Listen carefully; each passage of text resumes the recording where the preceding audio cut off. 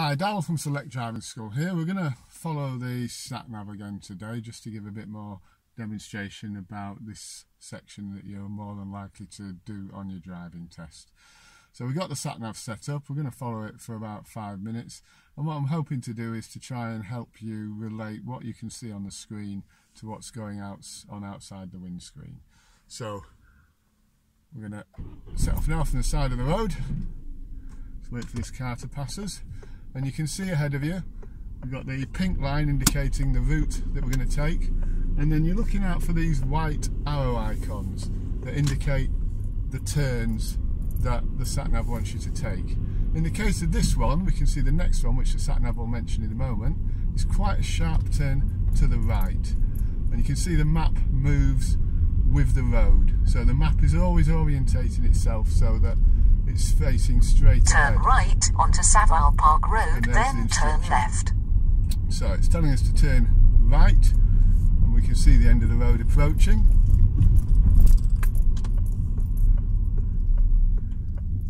Mirrors and signals.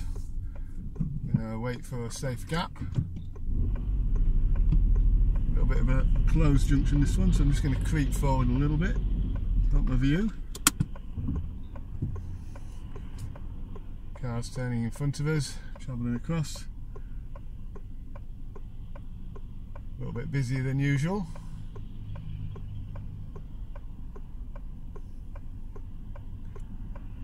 And you can see how the SatNavs are pretty accurate. The blue icon is bang on the end of that road, which I can now exit.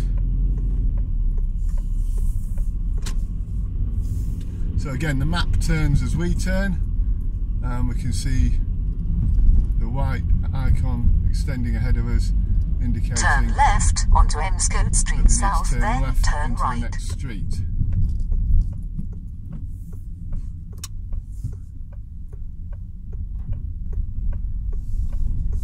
Turn right onto Emscote Place, then turn left. It's taking us through quite a higgledy-piggledy route, this one.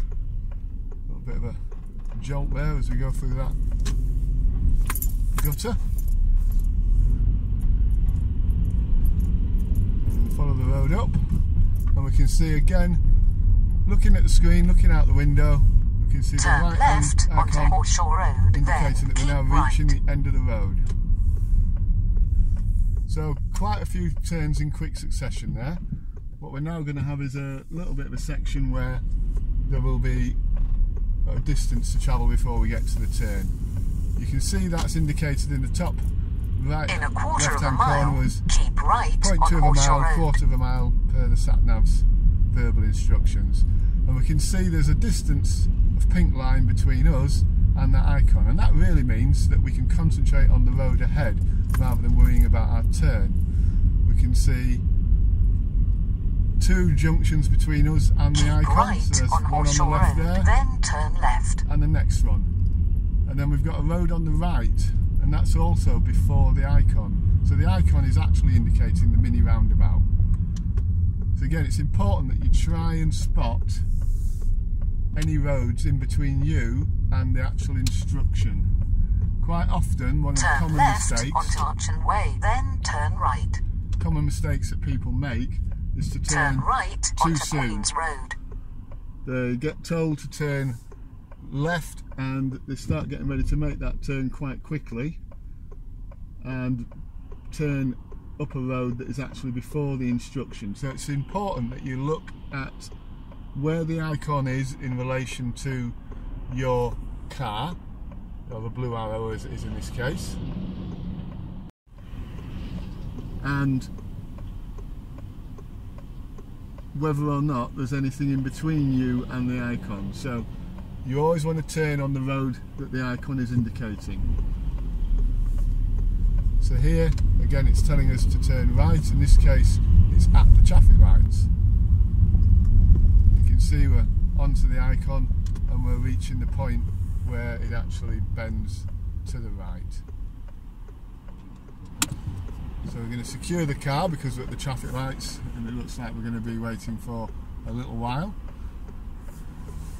If we're going to be here for more than a good few seconds. It's probably worth considering switching the engine off if you want to try and conserve fuel, but more importantly try and reduce the amount of air pollution.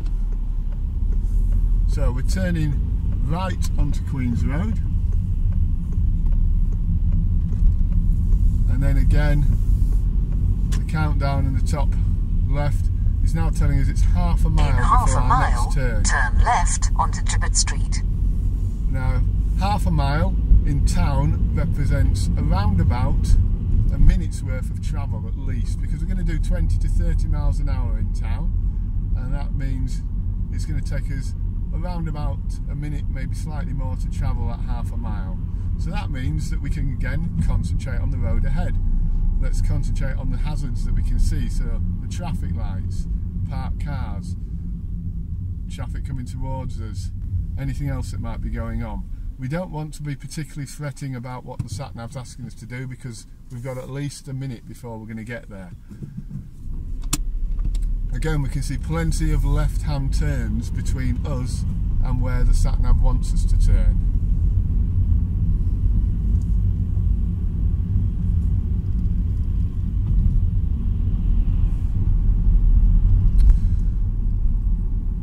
So we're going to be passing all these junctions on our left, and then we're going to get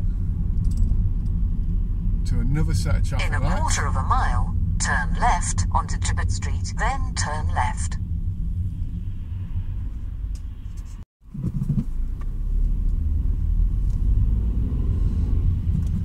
So this set of traffic lights, again, that is not the junction we want. We can still see an extent of pink line between us and the icon, so we're going past that one as well.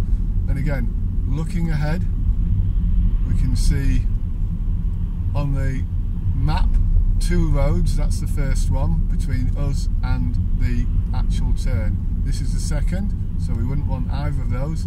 However, now we're approaching the next one. It's counting down. Turn left onto 70 yards, then 60 turn yards. left. We're obviously making our preparations in terms of mirrors and signals, and we're going to turn into that road.